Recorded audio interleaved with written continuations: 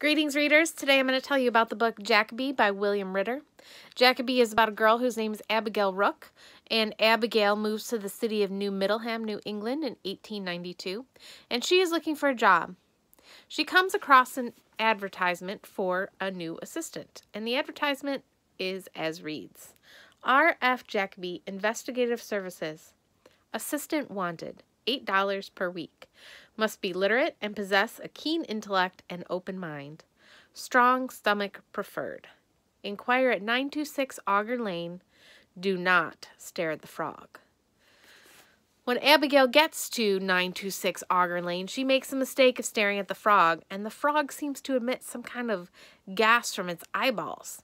And the longer she's staring there, the more gas it seems to be emitting, and suddenly she realizes that this gas smells terrible. It is releasing noxious fumes into the room.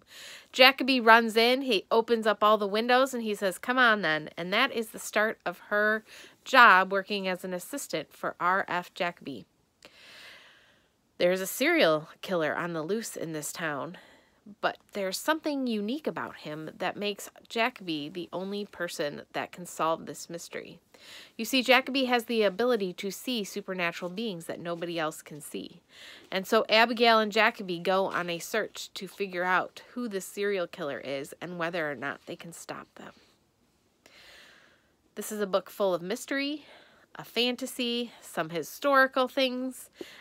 All kinds of genres are mixed into this book. So if you would like to solve a murder mystery with Jackaby, I suggest you check out book 1 in the series, Jackaby by William Ritter. Have a great day, readers.